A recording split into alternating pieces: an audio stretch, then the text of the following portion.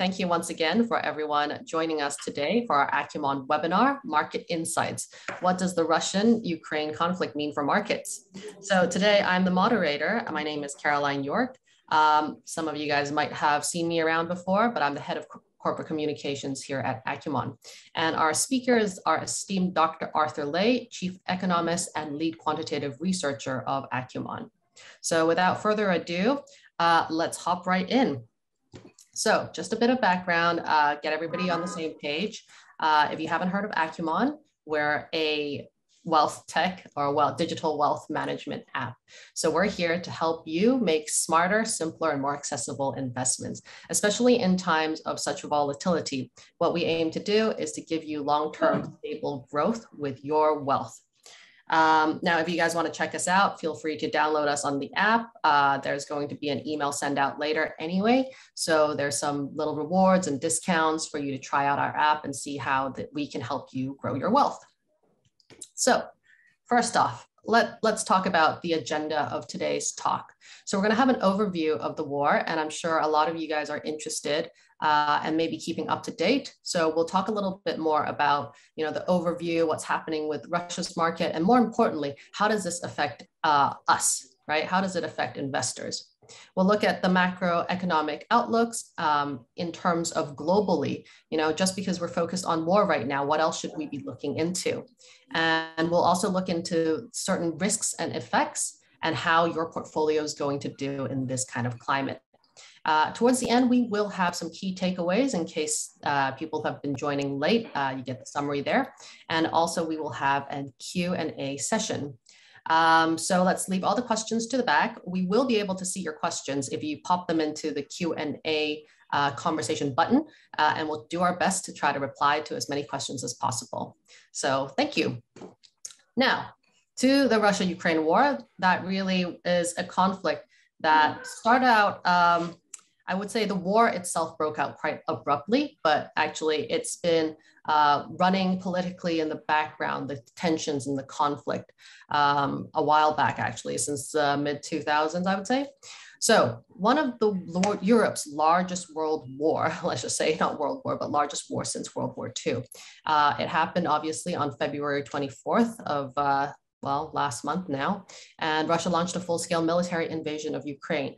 As people can see, there's a lot of refugees coming out. There's been over 1.6 million refugees now leaving Ukraine and seeking asylum in other European countries. And obviously that's going to put a little bit of pressure on the infrastructures of other European countries.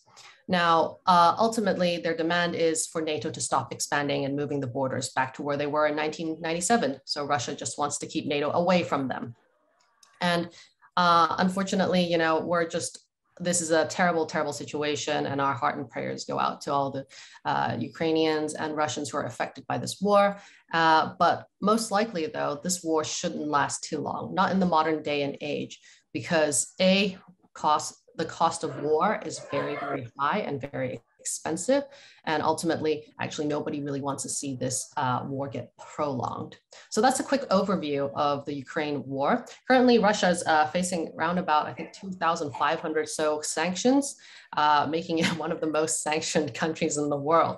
So things have to change, and this is what we're looking into.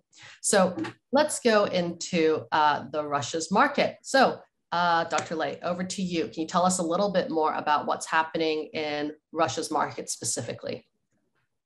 So for hi everybody, thank you very much. So for Russia, the Russian index actually dropped over 35% after the invasion, and we can see that Russia's ruble has already dropped over 30% against the USD. But I think the most important thing for us to look at is the impact of Russia and the Ukraine war against the impact on the global markets. So as we can see that yesterday, for the third round of the negotiation broke up and the market actually down a notch. I remember that S&P 500 last night dropped around 3%, and for Nasdaq it dropped around 3.6%. It's very, very volatile at the moment. And, I mean, this here on our notes, it's also saying, a lot of different indexes have dropped Russia altogether, right? And would this actually impact any of, I guess, what's happening with what we're investing in at the moment? No, actually you mean for AQUMON's investors, right? Yes, because we do invest into a lot of indexes, and seeing that, all these other MSCIs, S&P, they're removing Russia. How do you feel about this in terms of the effect on our current stock holdings? Yeah, the impact for our investors is actually limited because our exposure to Russia's securities is very low. For example, we only have for our SGM and SGU products, we only invested in 2 index ETFs that have exposure to Russia. One is VWO, which is the emerging market, which tracks the MSCI emerging market index. And now I think Russia has already been dropped out of this index, and also the weight for VWO is very low in our SGM and SGU series products. And also another one is EMB, which invested in the emerging market bond, and the exposure to Russia is very, very low for this index. And we also have a very restricted or a very low weight for this ETF. Therefore, I think the direct exposure to Russia is limited. Right. Got it. And what about this whole situation right now where we're talking about basically the financial systems kind of closing down in on Russia, right? International banking systems, SWIFT, Visa, MasterCard, they're all suspending operations. What kind of implications can we see in the bigger market? So I think there are mainly there are 3 types of impact from this type of sanctions. The first one is the type of risk appetite or risk preference is much lower than the pre-war period. Now we know that the market actually has a very strong fear against this war, and each round of negotiation breaks up and the market would drop a lot. Therefore, this is the first part from the impact. And the second one is the kind of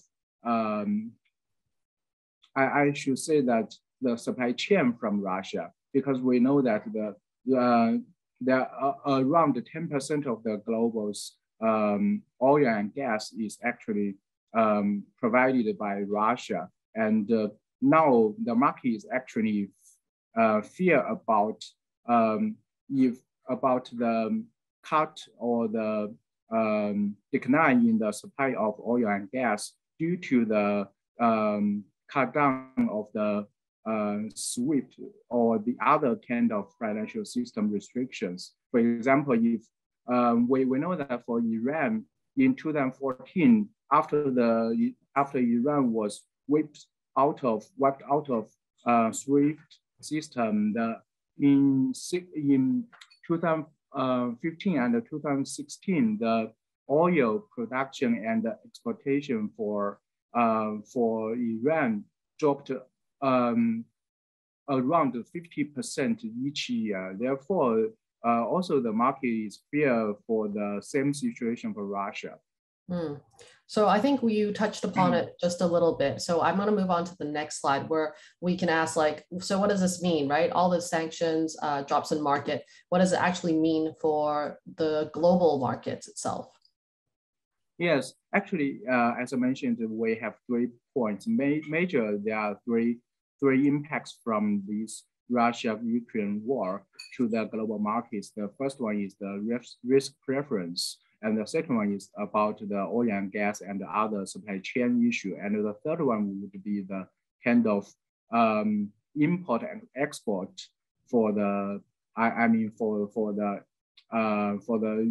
European countries, because for most of the European countries, they depend a lot on the raw materials imported from Russia. Therefore, if there is a kind of shutdown of the transactions between Russia and the European countries, I think there are some type of longer term issue for those countries. For example, we know that for Czech and Hungary, they rely on the energy and the type of mining, these type of raw material products or the machineries from Russia. They import around like the 70% of their import in these type of sectors are from Russia. Therefore, I think this is a kind of a longer term impact on these countries. And we should see what will be the impact on the other countries. For example, for the United States and the other North American countries, actually the direct impact is very small because for the United States, they do not import as much materials as the European countries do. And for China, we import a little bit of the materials for the beauty materials from Russia. And for the other APEC countries, I think the impact is also limited. Therefore, the most impacts are on the European countries. Right. So I think the big overview would be the fact that Europe would be taking more of a hit than actually the rest of the world in this sense. Yes. Okay. So let's look into perhaps the macro overview right now. Other things that we should be paying attention to apart from just the war and its and what's happening in the war in itself. I think the first one is the rate hike. We should pay attention to rate hike. As our last webinar, we talk about the economic outlook for 2022, and we mentioned that rate hike should be a very important issue for the global market in 2022. And now there is much more uncertainty for rate hike because the reason for Fed to conduct a rate hike is due to the high inflation, the very high inflation now, and strong economic fundamentals for the United States. And now, as we can see that the fundamental issues for the United States macroeconomic situation is still good. We know that for last week, on Friday, actually the unemployment rate keeps dropping, and we know that the non-farm payrolls was good for February. And however, I think this Russia-Ukraine war just introduced more uncertainty to this rate hike because Fed may be fear of some type of economic slowdown due to this war. Therefore, the rate hike, for example, for March, actually before the war, the market anticipated 50 basis point rate hike. And after the war, now the market expected 25 basis point rate hike, and the Fed is also kind of orally committed that they only have a 25 basis point rate hike in March. However, as we can see that the situation is still bad for the inflation because the inflation will persist longer than the market's expectations, the pre-war expectations due to the energy supply chain issues and also the other type of the import and export transactions issues for the European countries. Therefore, the inflation situation is not good for the United States. However, the Fed cannot have a strong or a massive rate hike in March. Therefore, I think there is a very, very high uncertainty for the future rate hike, because if the war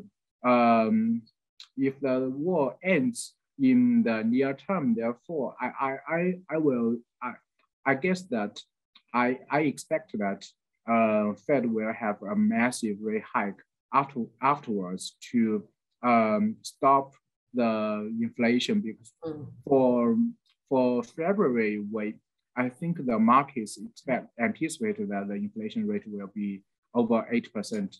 Oh, wow. And the third issue for the macroeconomic outlook is the weaponization and the politicization of financial system, or for example, we can see that SWIFT system is now taken as a type of sanction tool for the United States and the European countries. And this is not a good issue, because once we weaponize this type of financial system, that will be a kind of breaking down of the patterns, or the breaking down of these kind of collaborations between countries.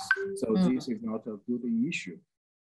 I think what is quite interesting that you've mentioned is actually on the fact that the war has been so prominent and forward in the news. You know, the underlying part of it is the fact that there is still a lot of consequences from the pandemic since 2019. Hence, inflation is going, you know, crazy and off the charts at 8%. And, you know, the economies are still trying to recover from unemployment. They're still trying to recover to grow. And so the rate hike is definitely something all investors globally should be attuned to. Whereas, as you were talking about, the weaponization and politicization of finance, for sure, I think I've read some news, you know, it's saying this gives a lot of signals to non-Western countries about whether or not you should buy into the systems such as Visa, such as SWIFT, such as MasterCards, all of these payment networks. Because if a country or if a coalition of countries decide to put a lot of sanctions on you, this is what happens. And I think it makes an interesting argument also for a lot of those in the crypto space and the digital asset space, saying this is why decentralized finance has two legs to stand on at this point. Yes, I agree on that. We need some type of decentralization system around the world to have the countries to be getting into this type of system to collaborate with each other and can protect themselves in this type of system. But one thing is that I guess this right now the cryptocurrencies are they depend too much on the liquidity from the United States or from the global central banks. Therefore, their type of effects are limited right now. I think we're going to hop onto that topic about the risk and effects through our investment outlooks. And I think we will plug that right in. So during our pre-call, we were discussing, you know, what are the risks and effects for investors, right? And just as you were talking about cryptocurrency, tell us again why the cryptocurrency might not necessarily perform so well in the near term due to the situation, the global macroeconomic situation. I guess there are two. Actually, the most important reason, as I mentioned, cryptocurrencies depend too much on the liquidity from the global central banks, and as we can see that right now, the Fed and other Western countries' central banks are now in a trend of rate hikes and balance sheet runoff. Therefore, the liquidity to the cryptocurrency markets can be shrinking, and their performance cannot be as good as in the past 10 years. And also, we can see that inflation right now, the inflation is actually not a near-term or a short-term issue. Actually, inflation can be a long-term issue bothering the global economies in the next maybe 10 years due to several issues. The near-term, this type of supply chain issues, and in the future, the energy issues and the carbon the kind of carbon cut down movements. All these issues can affect inflation, and now therefore I think the regime for cryptocurrencies is changed due to this type of this longer term inflation issue. Yeah, we see that obviously S&P, most of the stocks have actually gone downwards. I think I mentioned here on the slides, the bond markets are not looking very optimistic either, whereas people are actually flocking towards, let's say, property, and they're flocking towards commodities. Can we talk a little bit about that?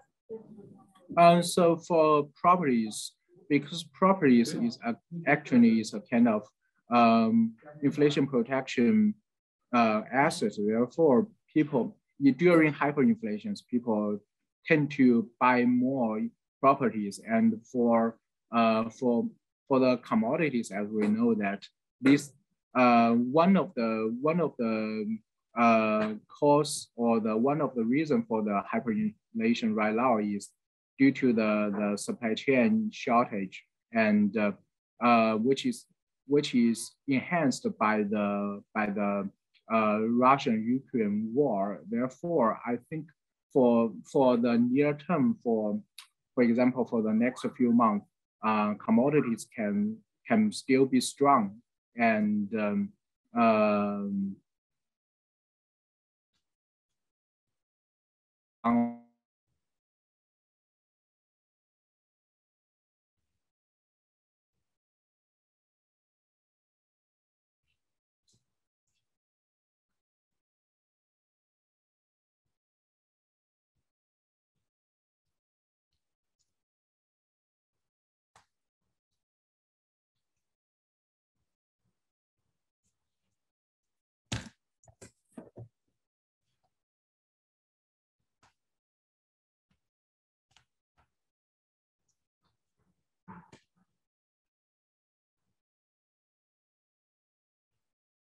Hello, can everybody else hear me?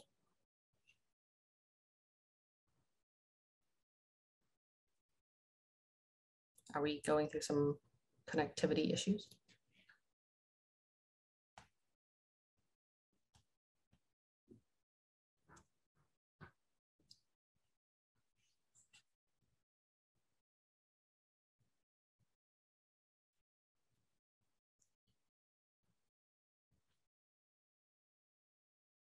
Oh. Ooh, sorry about that. A little bit of a technical difficulty we're having at the moment. We're going to wait until Dr. Lei comes back up, but I think we can also look a little bit into what this means. We were just saying that the bond markets are not doing too well, and the fact that, you know, commodity is actually still on the rise. Now, one of the questions I had for Dr. Lei was whether or not the commodity market currently is a little bit overheated. So I would like him to answer that once he's back in. But here's a little bit of a filler situation. If you look to the graph to the right at the moment, you'll see that actually the S&P 500 has fallen down the lowest it's been in the past century. So you can even see it's actually currently in the drawdown is negative 5%. And you can see through all the different global, I guess, happenings, right? What this actually means for the market. Now, Dr. Lei, are you back with us? Oh, we can't hear you yet.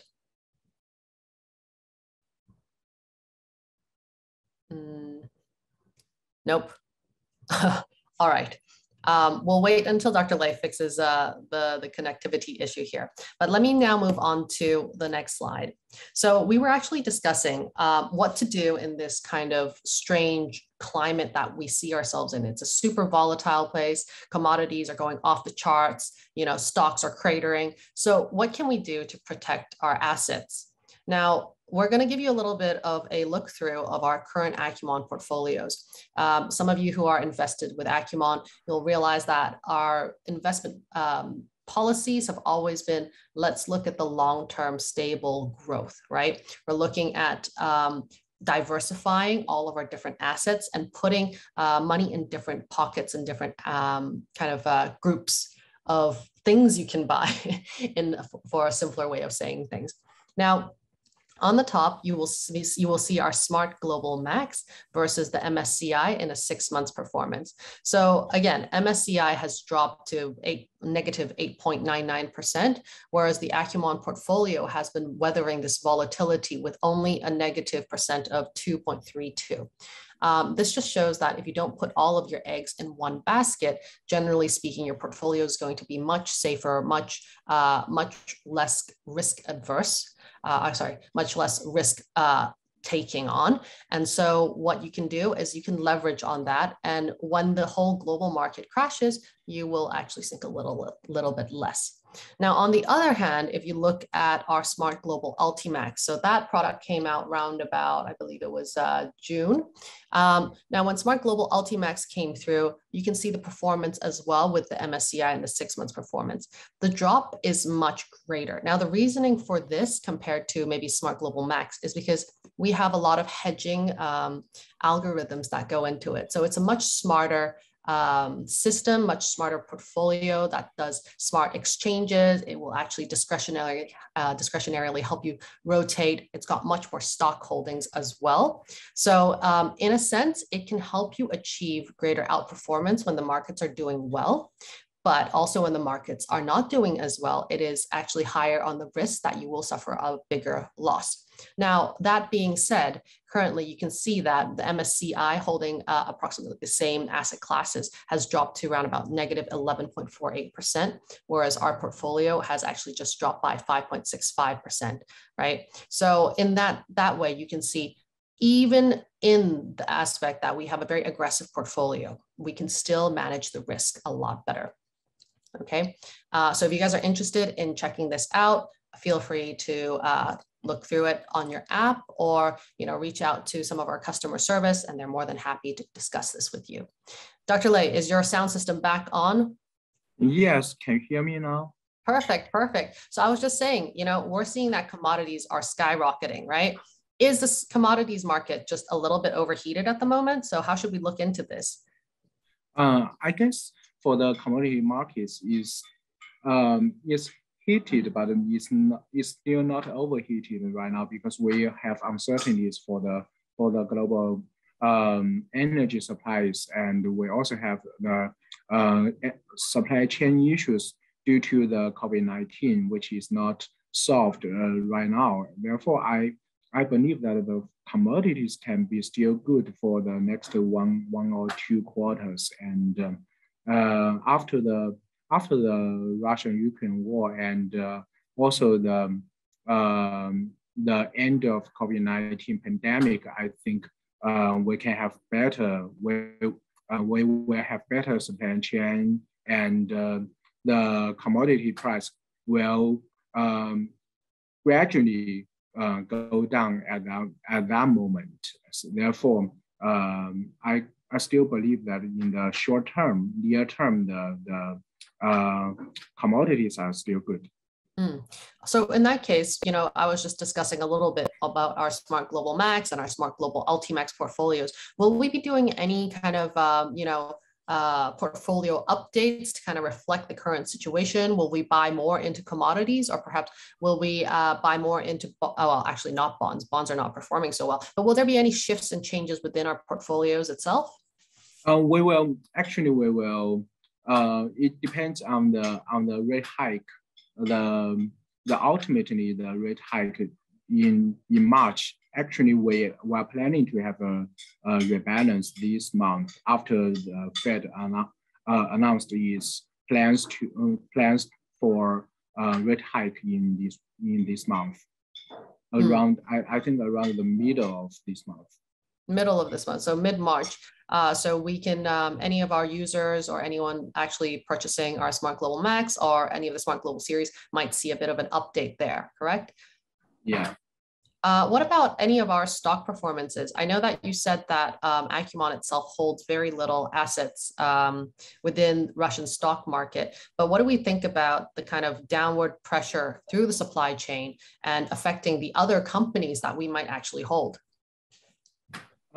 Actually, right now for us, for our portfolios, I think the biggest risk is the shrinking of the liquidity due to the rate hike. And we have two, for example, we have two portfolios. One is called the global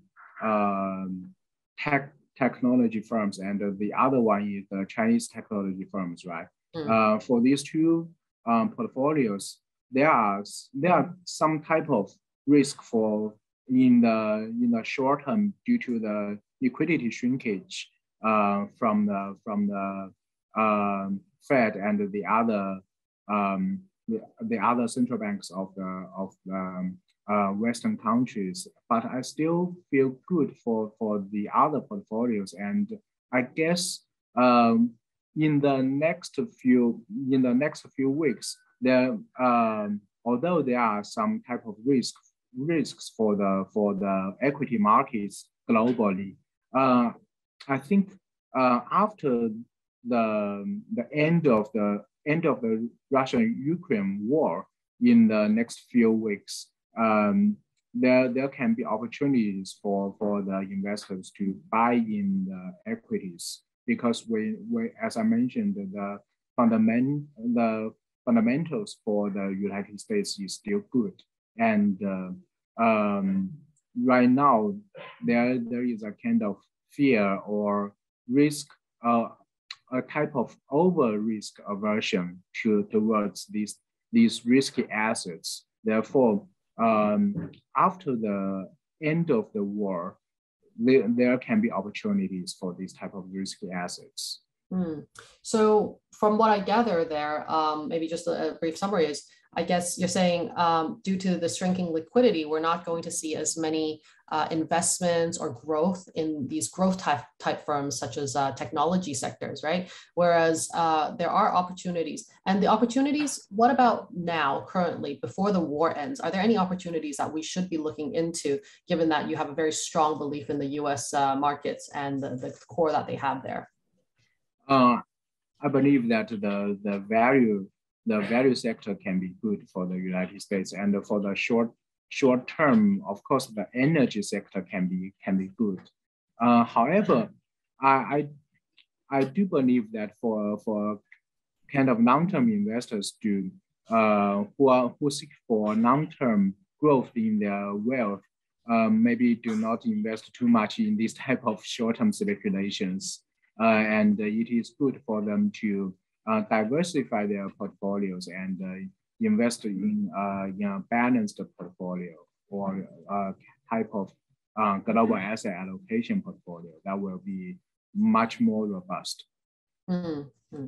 And so we were just saying and joking around a little bit then, in that case, should I buy Smart Global Max, or should our listeners actually buy into Smart Global Ultimax? Like, the difference between the two, which one would you recommend?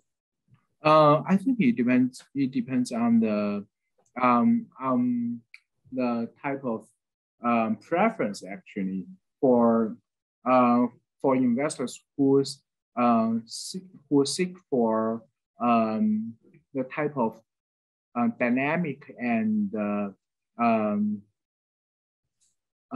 kind of dynamic and management for the asset allocation assets.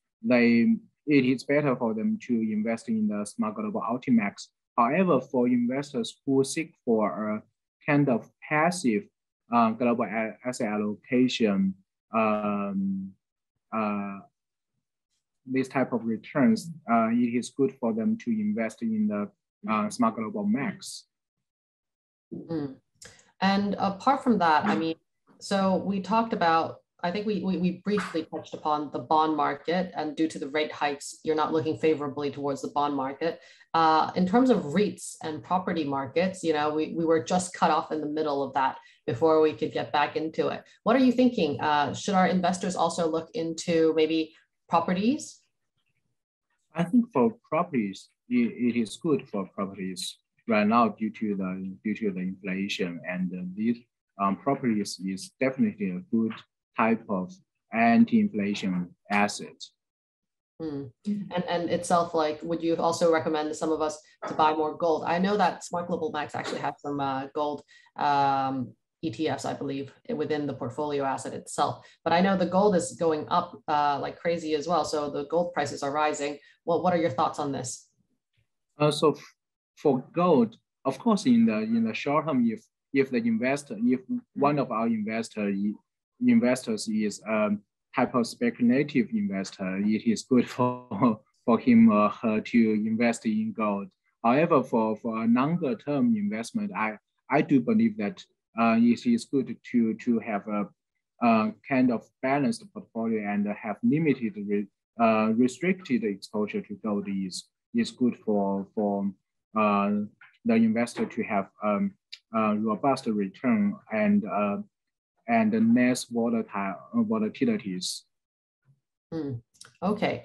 Well, I think that that gives us a pretty good wrap up on things that we should be doing. So it's not just all doom and gloom at the moment for investors, despite so much market uncertainty. I think the Ukraine and Russian crisis kind of really casts a strong light on the issue. But ultimately, if I can summarize it, and feel free to chip in and add on to this, but ultimately, I think right now what the world is focused mostly on is the rate hike itself, and the consequences of that. So ultimately, you know, we can still invest into the market. The market is still strong. It's just a lot of uncertain outlooks and a bit of inflation coming through. Yeah. Perfect. Now, I guess we will just go back into this takeaway. So we said that war itself is no reason to assume the end of the equity markets, and investors should always do long-term goals and diversify and monitor their investments. And as Dr. Lay said, you know, speculation is great if you want to speculate. If you have that risk appetite, you can speculate into the gold, you can speculate into the commodities, even into the properties. However, ultimately, if you're looking for a more hassle-free, robust kind of portfolio that can weather through the storm, then we should be looking at global asset diversifications.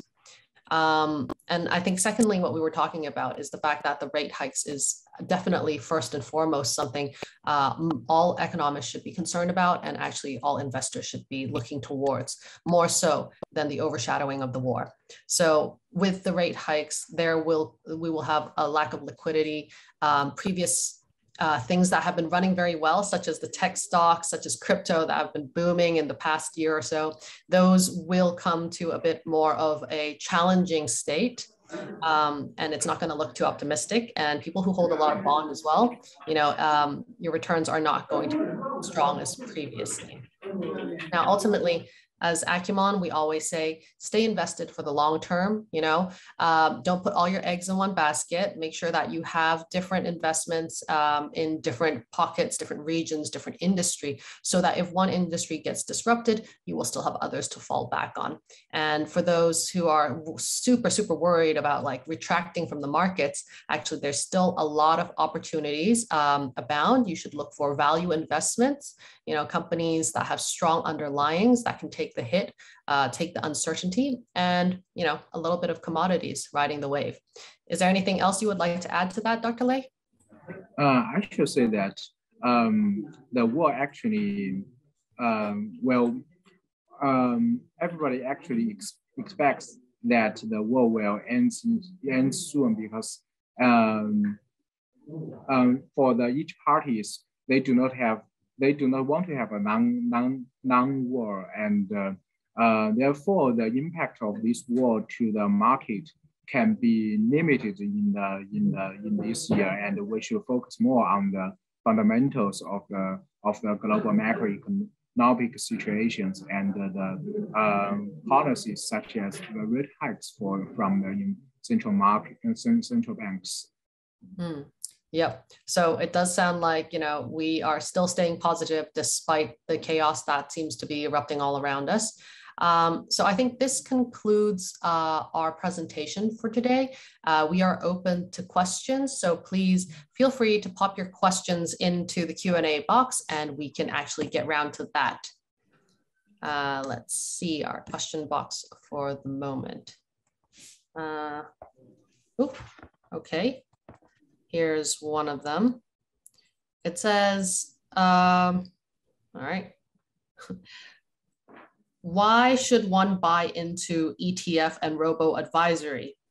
You know? So I think one good reason is that it is convenient for our investors because not every investor is sophisticated investor. Therefore, one thing or one most important advantage for robo advisors is that this type of product is very convenient, and our investors only need to have their instructions on our app that is 24/7, and we will manage the portfolios for our investors, and the investors will not take care of the transactions and the research of these portfolios, and we will all do all of this for the investors. I think this is the most important reason, one of the most important reasons. And the second one is that our performance is good. Okay, so we have another few questions. What is Dr. Lei, actually Dr. Lei's view on Hong Kong property market under the Fed interest hike?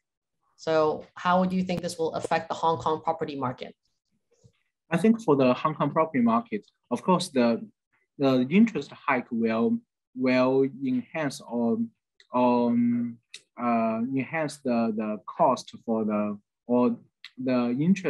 interest cost for the buyers for this market, right?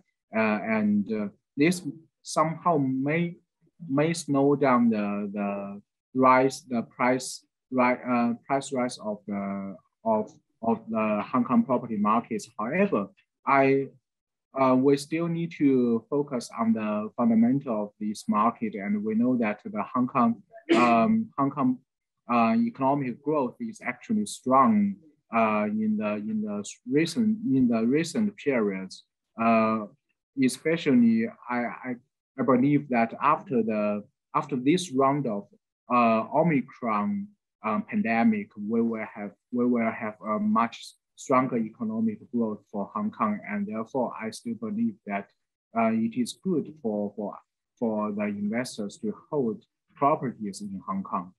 And another aspect is that actually, if you look at the performance of the rates in Hong Kong and compared to the other securities, right, you will see that for 2021, rates actually performed very good, and for the last few months, rates are also performing better than the other assets in Hong Kong.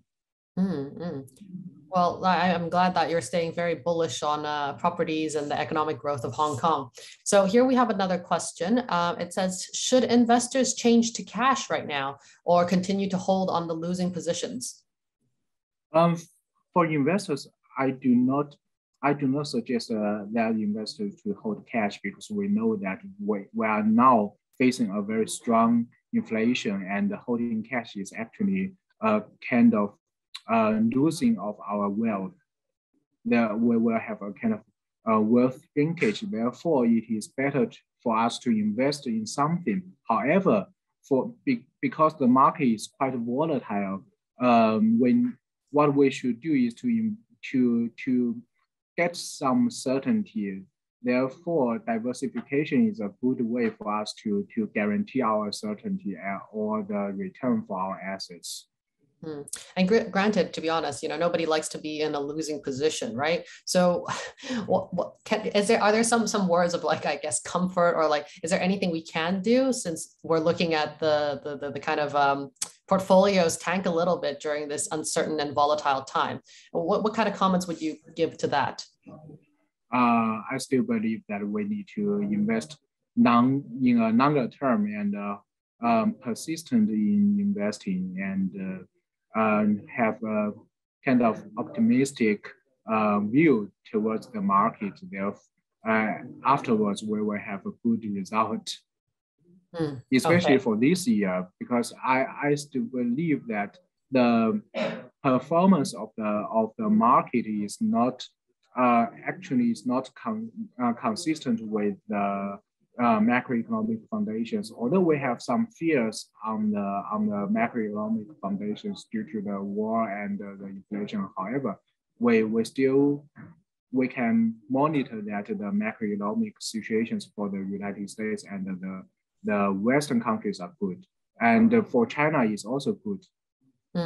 So I think, granted, sometimes we would say, is this a good time to top up, or is it just a consistent kind of habit that we should have just to top up even when the situation is not looking so good?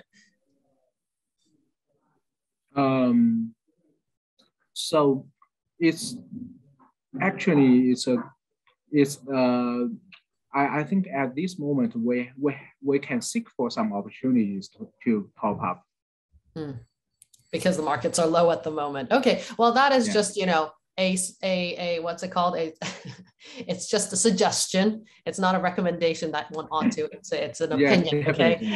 In any case, we do have another question. I'm currently holding Ultimax. Will energy and commodities ETFs be added to the portfolio as a short-term investment?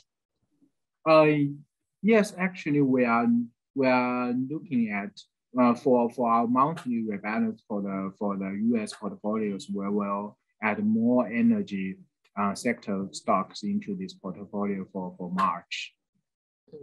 And this is obviously, we're changing up the strategies and rebalancing it around about mid-March after the rates come through. Yeah. Perfect.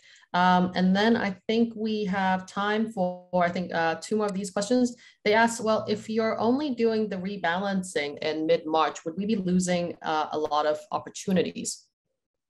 Actually, our rebalancing is, we have several layers of rebalancing. So for the mid-March rebalancing, which I'm talking about is about the asset allocation, assigning weight to different asset classes. However, we still have much more dynamic rebalancing within each asset class. For example, for the US portfolios, we will have a monthly rebalance, and it will be done every month, and that can be much more timely than the asset allocation rebalance part. And we also have a part which is called smart rotation, which monitors the market every day and seeks for opportunities and can be rebalanced on a daily basis. Got it. All right. I think that should be all for the other questions at the moment. Anyone else have any last final says? If not, we are happy to conclude today's webinar a little ahead of schedule. Should you guys actually have any other further queries, or you want to learn more about the products, any of our participants today will actually receive a $200 kind of complimentary account opening reward. So feel free to download the app and give it a try. As Dr. Lei was saying, this is perhaps a good opportunity to seek out some value investments. All right. So ladies and gentlemen, thank you so much for joining us here at AQUMON today to learn more about the Ukraine-Russia crisis. And I hope you guys had some valuable takeaways. We will send you the recap on email, as well as some key takeaways and any of these exclusive offers that you can also join. So once again, thank you so much, Dr. Lei, for joining us today. And thank you for everybody here. Thank you. Thank you, everybody. Thank you. Have a great one, guys.